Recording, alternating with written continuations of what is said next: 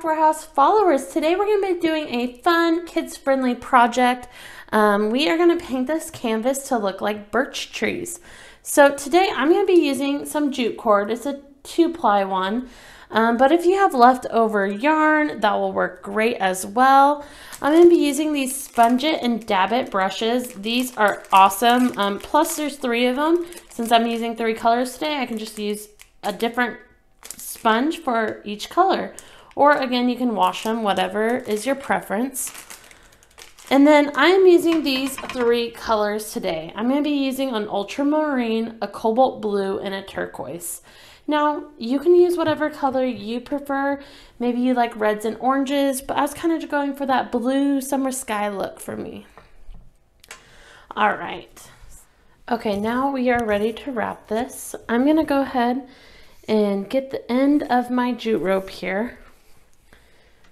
And I am going to go ahead and put that on the back side. And I'm just going to hold it there. And then I'm going to loop around the canvas. And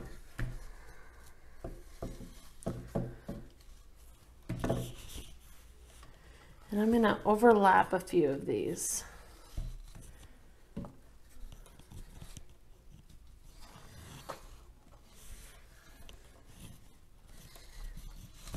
So they're going to be thicker trees, a couple thicker trees here.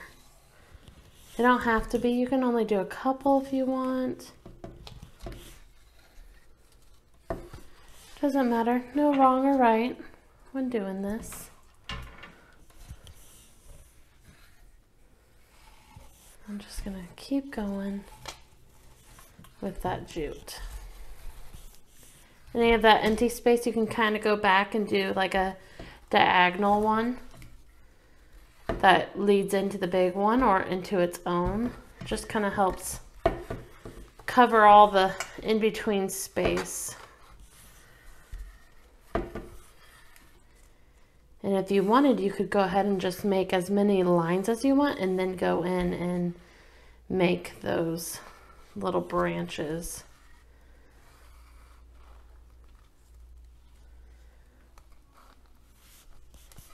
If you have some that aren't as close as you want, you can just kind of pinch them because we haven't tied it off yet.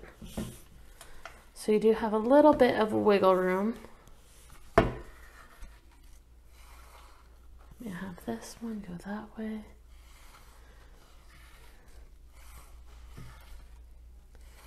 Again, like I said, so easy to wrap this and there is no wrong or right.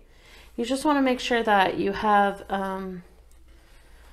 a couple layers of that jute to make some thicker trees. Otherwise, they might be a little too thin on you.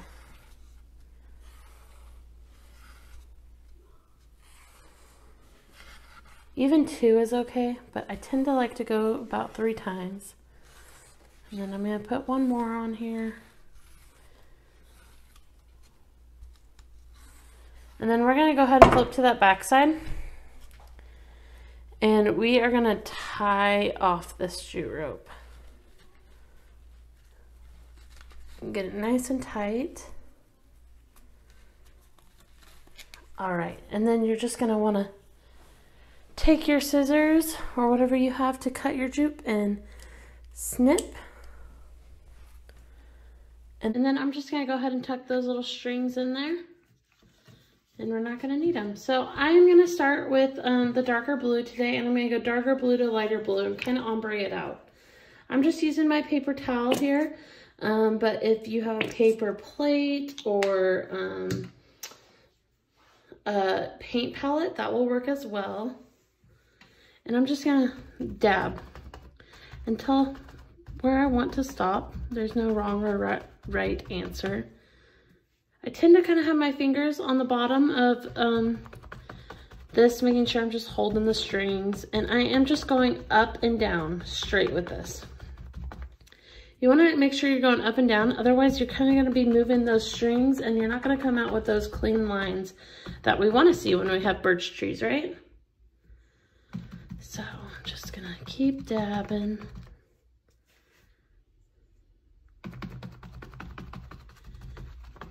Now, even if you want, you could put that paint straight onto your little foam brush as well.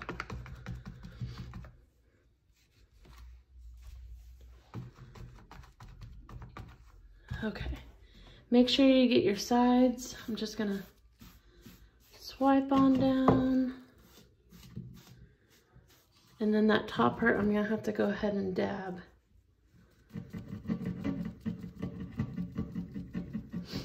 Just dab, dab, dab.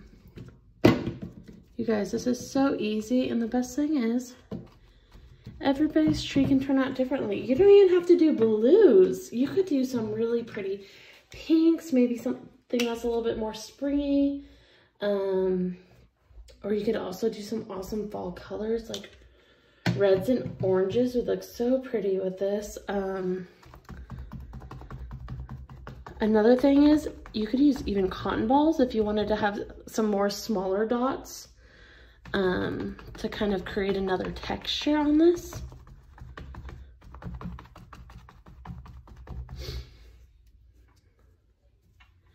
Or maybe you want rainbow. I really like the blue just because it reminds me of the sunny blue skies that we see during summer.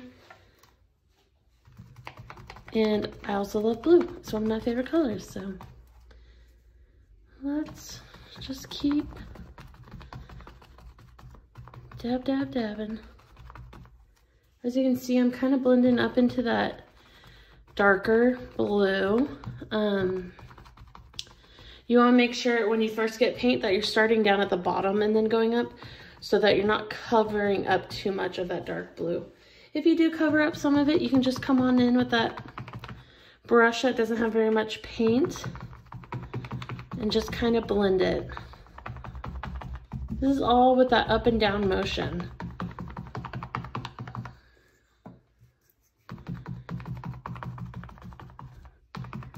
Okay, now that little lighter turquoise.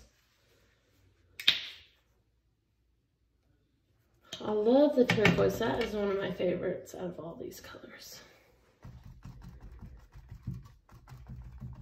Okay. And again, I use all three dabbers so that I didn't have to wash them in between. That's the best thing about that little foam brush kit. Also, when I use a smaller one on these base pieces, these tend to have a little wider openings, and the little foam brush fits right into it, so I can get some really clean, strong lines.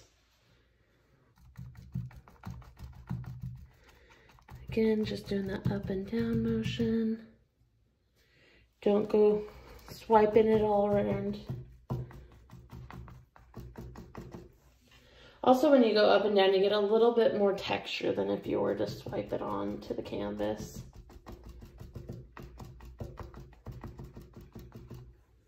Kind of get some white in there. Ooh, it might be cute to add like some ladybugs on this. We'll see. Okay. I'm just going to kind of blend up into that lighter blue up above.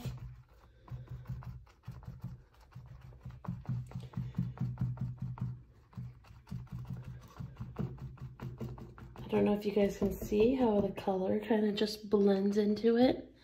Over here, I had a little bit too much paint, so I'm going to have to come in with that lighter color. That medium, that cobalt blue. Just kind of...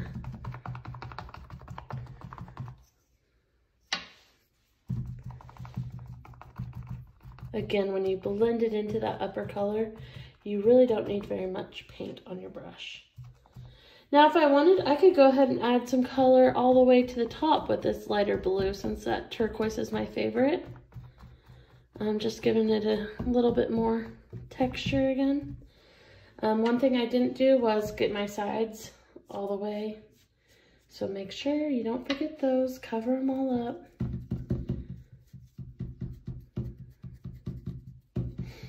Cover them all up. Okay, we are almost done, you guys. And then coming in with that cobalt, that medium blue. If you want, you can blend it into your sides as well and do that same dabbing motion.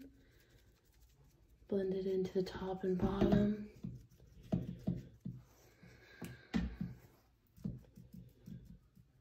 So it matches. All right, you guys. Now that I got this all painted, I am gonna go ahead and cut it off, the jute rope, just because I don't want it to have any chance on sticking to my canvas. So I'm just gonna snip right down the middle, the back side of my canvas.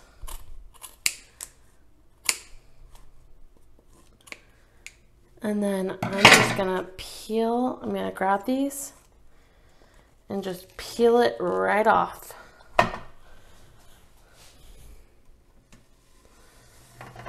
And then I'm gonna go ahead and let this dry, and then we're gonna come back and do the little lines on the birch tree with some black. Okay, now that your painting is dry, you can go ahead and either have a very fine point paintbrush, or today I'm gonna be using this Posca pen. It's just black, and I'm gonna go across and make the lines on a birch tree. Again, there's no rhyme or reason. I'm just gonna go back and forth. Some in the center, some not. You can have them spaced close together or not. Just really becomes a preference of your own tree, right? Every tree is going to have its unique markings. Maybe you want to have a little secret knot in here that has a little message. Maybe you're giving this to your mom, so you want to do like a little heart-shaped knot.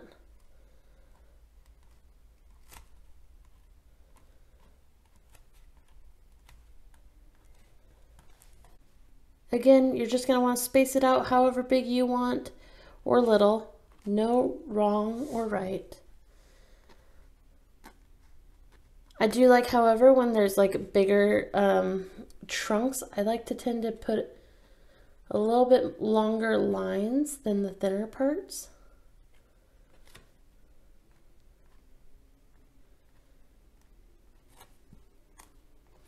And you're just going to continue this until you are happy with the results and all your trees are kind of covered. These pens make it so much easier, and you can do so many other things with these pens. You can paint rocks and have little messages on it. If you're not good with painting letters with a paintbrush, this would essentially just be like using a pen, right? I know for me, I have horrible handwriting, and so with a paintbrush, I am that much worse, and these are lifesavers.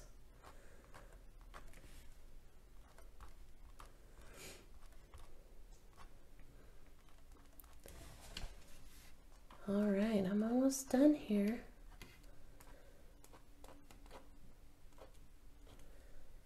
Again, some areas have a little bit more lines, some don't. Just really is a preference on what you like, right? I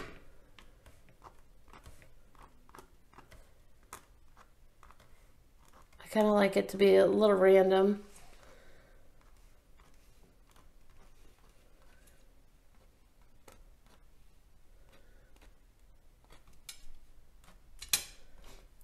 Okay.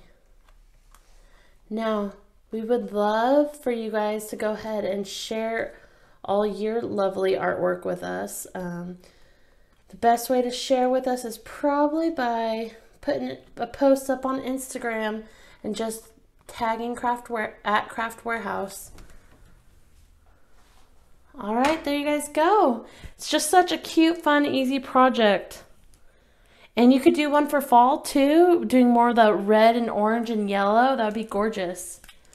All right, you guys. Thank you for crafting with us. Happy crafting.